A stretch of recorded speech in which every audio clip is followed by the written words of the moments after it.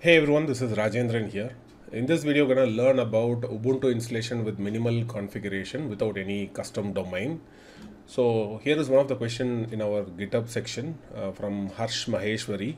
His question is like, I want to install OpenAlgo as a Python Flask app with only support for Python strategies. What would be the steps, right?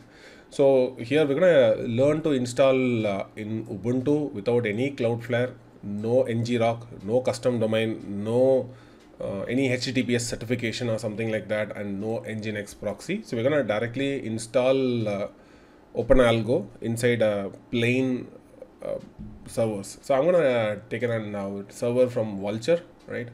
And this is a typical 2 GB RAM machine. And here is my IP. I'm going to copy the IP. I'll go and open up an code editor. From here, I'll go to the terminal. So from the terminal, I'm going to go and SSH into my server, SSH root I'll paste the IP and then press enter. Obviously that will be first time if you're logging in, it's going to ask you for the fingerprint. I'm going to say yes, and it's going to ask me for the password. So I'll go back, copy the password and then paste it out, and then I got back into the server. So once I am into the server, now first thing is like create an installation script. So nano install.sh, that's a file name that I'm gonna give. I'm gonna copy the installation script which I had provided down below that. So here is the installation script. So copy it and then paste it. So it might take a little bit of time. Yeah, once it is done, press Ctrl X and then Shift Y. That will be saving the file. Yeah, so once the file is saved, now it's time to activate the script. You have to give the file permission. So chmod plus X and then install.sh, and then you just sudo and run the installation script, right? That will be asking you whether you want to run the time zone to IST or not. It's highly recommended. You just change it to IST timings. Yes. And you have to enter your broker name. I'm going to enter the broker name over here, and then followed by that I have to get my API key. So ensure that you are setting up the your API key and then redirect URL, right? So once everything is done, I'll enter my keys. So these are my test keys over here, which could be changed once the video is over. So it start installing the script. The script installation will be taking anywhere around 2 to 3 minutes. All you have to provide is like you have to provide the broker credentials, and automatically it will be installing all the dependencies. And so here we are using the UV method, so the installation will be pretty much faster.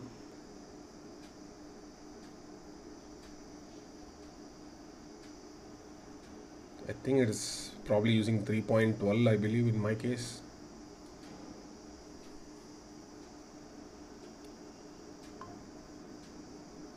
Yeah, it's installing the UV package manager, which is going to make the Python library package installation pretty much faster, because hundreds of packages are there. So UV install it in no time.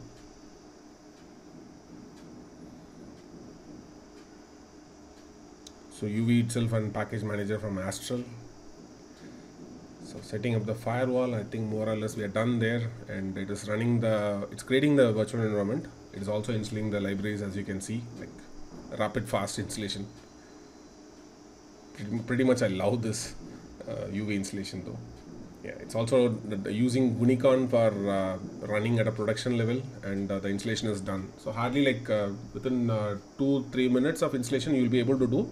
And here you also get the useful installation as well. The file will be installed under var python openalgo db with the proper necessary permissions has been already provided. So you can go and visit this link and put it in your browser. Probably you should start seeing OpenAlgo. Yeah, so that means OpenAlgo is installed. First time you log in, automatically it will be asking you to enter your credentials, and once you are done with that, enter your login ID, set the password, and once the password is done, just continue login, then login as usual. So you have to enter your login ID and passwords, and you just connect to your account. Automatically you have to enter your client ID, PIN, TOTP, and the login procedure continues. So later on you can start using OpenAlgo as usual, right? I guess this video explains how to install OpenAlgo in a plain vanilla Ubuntu server. But only thing is like you can see that it is showing not secure. That means we are not using HTTPS. Unfortunately, with the domain, you cannot directly. It's not highly recommended that you send in a HTTPS. If you are sending in HTTPS, maybe you might get a warning because you are not connecting via domain. You can also enable some self-signed certificate. You can enable it. That you can use it yourself. In that way, that is pretty much secure.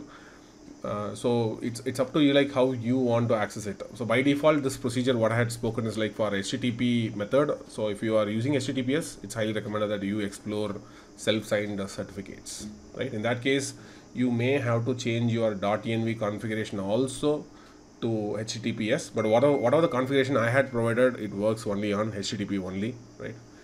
So I guess that explains the context of installing OpenAlgo with a minimum installation where you don't need any custom domain. Just an IP address with a Ubuntu server is more than enough to host OpenAlgo.